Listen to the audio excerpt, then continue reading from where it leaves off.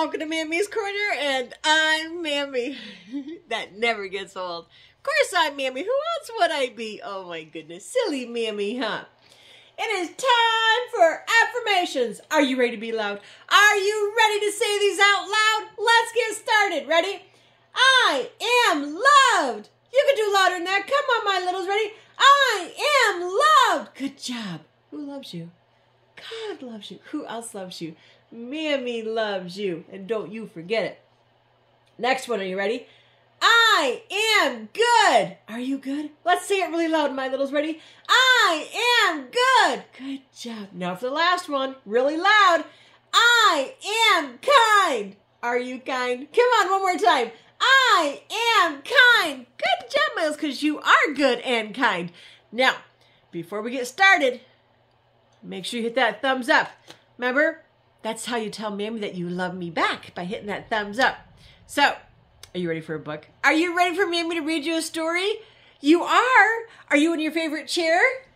Do you have a favorite blanket or a favorite cuddle buddy?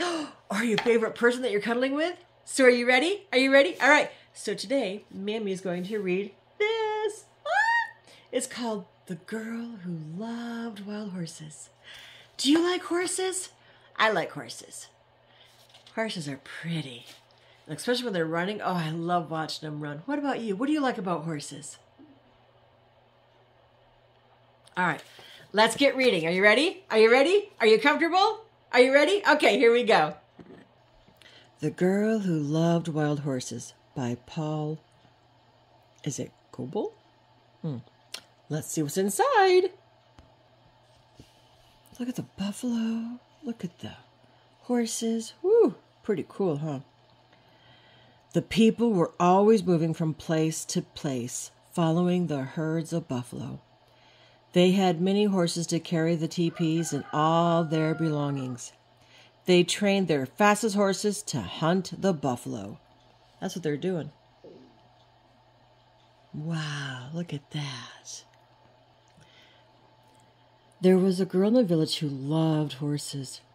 She would often get up at daybreak when the birds were singing about the rising sun. She led the horses to drink at the river. She spoke softly, and they followed.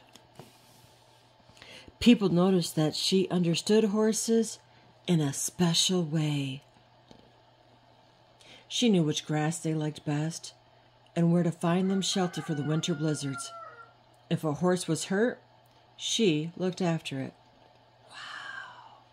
Pretty cool, huh? Every day when she had helped her mother carry water and collect firewood, she would run off to be with the horses. She stayed with them in the meadows, but was careful never to go beyond sight of home. One hot day when the sun was overhead, she felt sleepy. She spread her blanket and lay down. It was nice to hear the horses eating and moving slowly among the flowers. Soon, she fell asleep. A faint rumble of distant thunder did not awaken her. Angry clouds began to roll across the sky with lightning flashing in the darkness beneath. But the fresh breeze and scent of rain made her sleep soundly. Boy, she's sleeping. Shh, she's tired. Suddenly there was a flash of lightning, a crash and rumbling which shook the earth. The girl leapt up to her feet in fright. Everything was awake. Horses were rearing up on their hind legs and snorting in terror. She grabbed a horse's mane and jumped on his back. Whoa, that looks scary, huh? In an instant, the herd was galloping away like the wind. She called to the horses to stop, but her voice was lost in the thunder. Nothing could stop them. She hugged her horse's neck with her fingers twisted into his mane. She clung on, afraid of falling under the drumming hooves. Whoa! They're taking off like the wind. They're scared. Why are they scared? Do you know why they're scared? Oh, poor horses. The horses galloped faster and faster, pursued by the thunder and lightning. They swept like a brown flood across the hills and through valleys. Fear drove them on and on, leaving their familiar grazing grounds far behind. At last, The storm disappeared over the horizon. The tired horses slowed and then stopped and rested. Stars came out and the moon shone over hills the girl had never seen before. She knew they were lost. Oh no, what's gonna happen? See, there she is. Oh my goodness. Let's find out what happens next. Next morning she was awakened by a loud neighing. A beautiful spotted stallion was prancing to and fro in front of her, stomping his hooves and shaking his mane. He was strong and proud and more handsome than any horse she'd ever dreamed of. He told her that he was the leader of all the wild horses who roamed the hills. He welcomed her to live with them. She was glad, and all her horses lifted their heads and neighed joyfully, happy to be free with the wild horses. Oh, isn't that beautiful?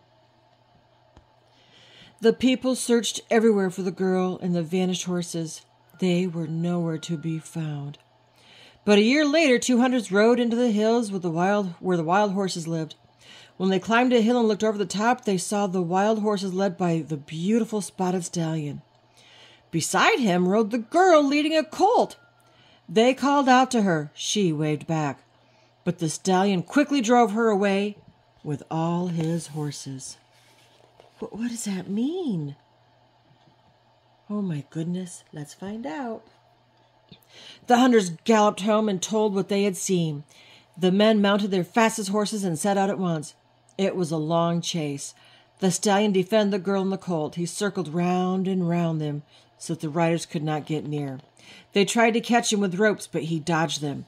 He had no fear. His eyes shone like cold stars. He snorted and his hooves struck as fast as lightning. The riders admired his courage.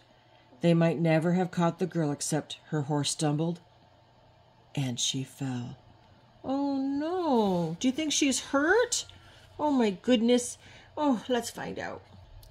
She was glad to see her parents, and they thought she would be happy to be home again, but they soon saw she was sad and missed the colt and the wild horses. Each evening, as the sun went down, people would hear the stallion neighing up here, see? Sadly from the hilltop above the village, calling for her to come back. The days passed. Her parents knew that the girl was lonely. She became ill and the doctors could do nothing to help her. They asked what would make her well again. I love to run with wild horses, she answered. They are my relatives.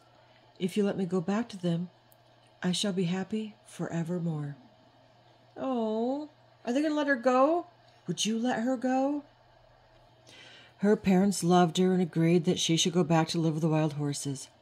They gave her a beautiful dress and the best horse in the village to ride. The spotted stallion led his wild horses down from the hills. The people gave them fine things to wear, colorful blankets and decorated saddles. They painted designs on their bodies and tied eagle feathers and ribbons in their manes and tails. In return, the girl gave the colt to her parents. Everyone was joyful.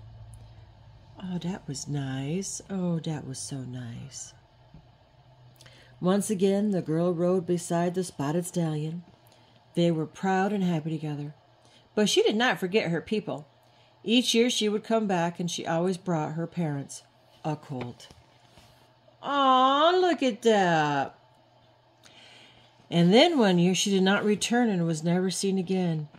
But the hunters next saw the wild horses there galloped beside the mighty stallion, a beautiful mare, with a mane and tail floating like wispy clouds about her. They said the girl had surely become one of the wild horses at last. Today, we are still glad to remember that we have relatives among the horse people, and it gives us joy to see the wild horses running free. Our thoughts fly with them. Oh, that's so nice.